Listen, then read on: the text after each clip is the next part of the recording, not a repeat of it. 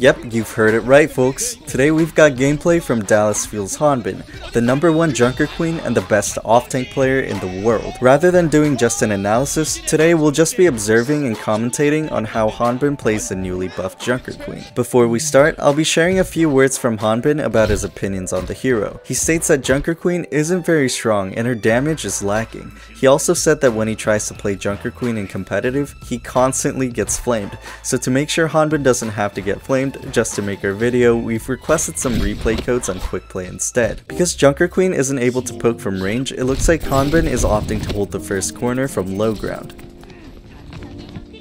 He throws the knife into the enemy Winston and shoots him right on the head. When the Winston tries to leap out, Hanbin recalls his knife, cancelling the Winston's jump and immediately following up with Carnage to obliterate the enemy tank. From the enemy Winston's perspective, he leaps away because it's disadvantageous to brawl a Junker Queen who has higher burst, the ability to inflict wounds, and even a shout for sustainability, but he got completely outplayed by Hanbin.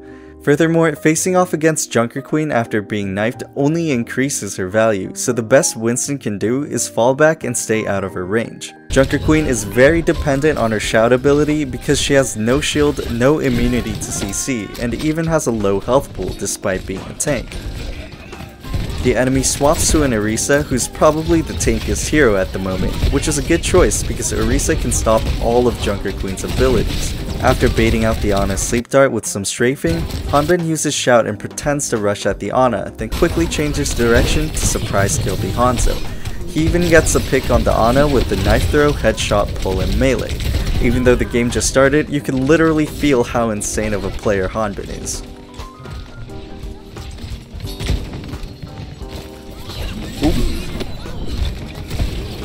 Like Jesus, his aim is literally perfect.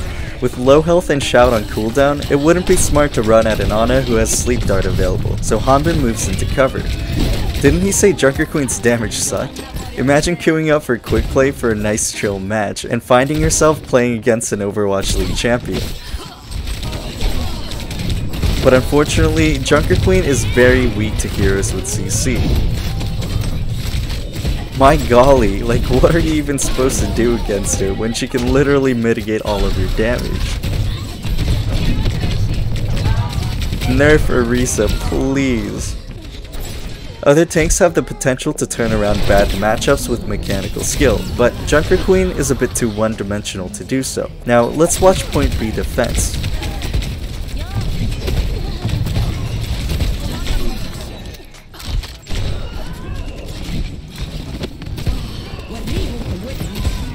Ah, poor Junker Queen. She really can't do anything against CC. Just give her a way to live. Back on high ground, Hanbin tries to distract the enemy backline. He attempts a rush with a KROW ult. Hanbin manages to catch the Widow, but because we're in a bit too deep, he attempts to reposition and pressure the enemies with Rampage. Wow, look at that health regen. Although it didn't work out, when you've used up your abilities and it's difficult to survive, you can use your ult to increase sustain. Hanbin camps out on high ground while her Ana farms Nano. And he responds to the enemy KROW ult with a Nano Queen. Man, poor guy. He just wants to play the game.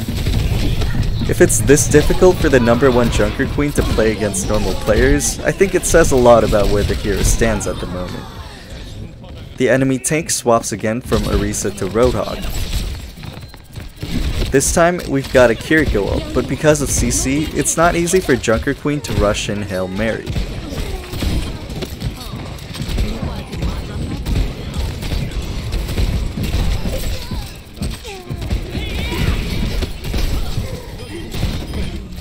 While walking out, Hanbin gets hooked by the Roadhog.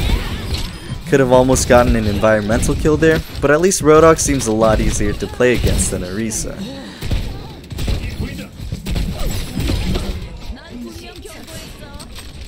The greatest downside of Junker Queen is the lack of mobility, so utilizing high ground is a must, and mispositioning even the slightest bit can build into a snowball.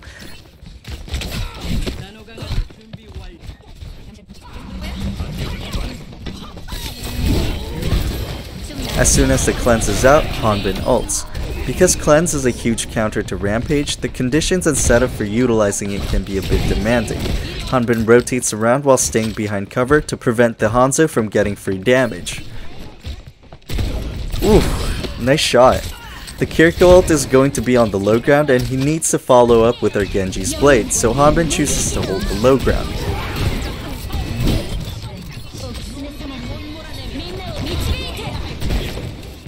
It was a bit of a struggle against Orisa, but the game turned out okay.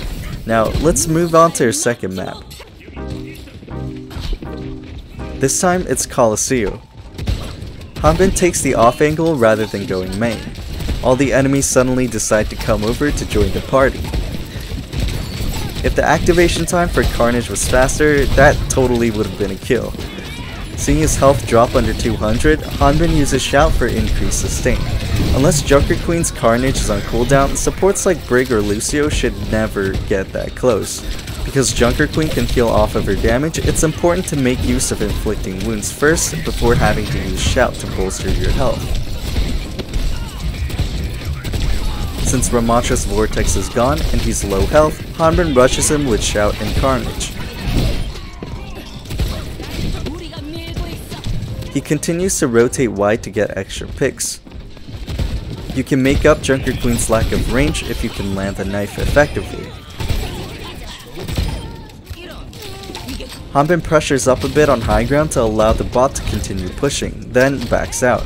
He marks a side room just in case the enemies rotate, but if the enemies don't take the side rooms and off angles, you can be the one to use it instead for a chance to get a surprise kill.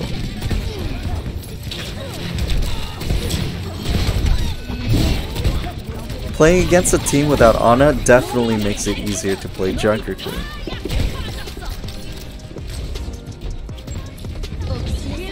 The Zarya drops down to contest the point, but because they were rushing, we've already exhausted both bubbles, allowing the team to rush in with Rally and Shout.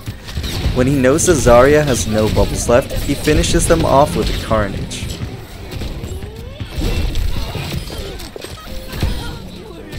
Oh, look at this movement to pull the knife into the KROW. It's the small details like this that make Hanbin a world-class player. When he has to play responsively or is fighting against multiple enemies, Hanbin uses Shout only at the very last second.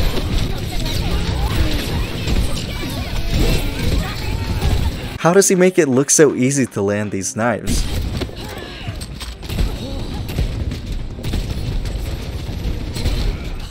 We restart on the bridge after losing a fight.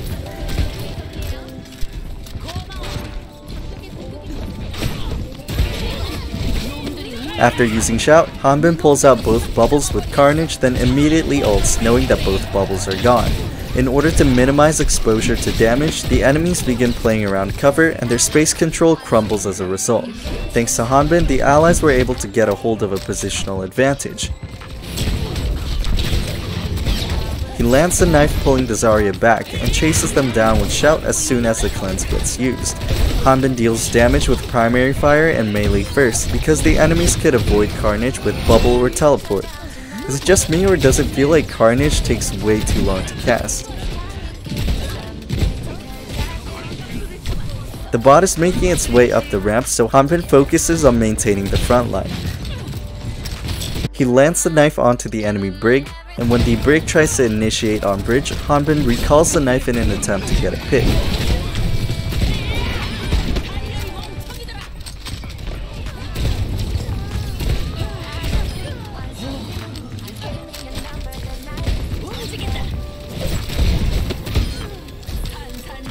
Now we have a deadlock towards the end of the map. Hanbin uses shift as his health drops below 200. Seeing the cleanse and bubble used, Hanbin ults into cover, refilling his HP.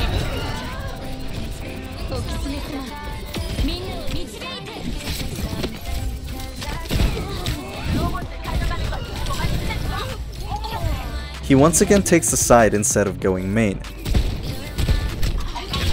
After landing the knife, he waits for bubble to drop before pulling, exhausting both bubbles out of Zarya. He uses his shout as a last resort for health.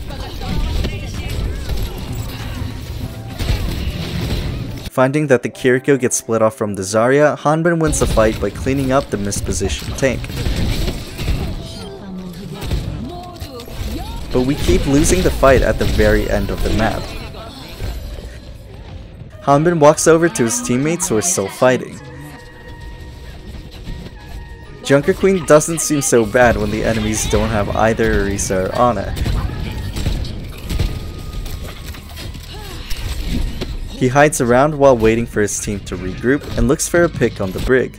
His knife accuracy is so high, and it's scary how well he maneuvers around the map like a snake slithering around you.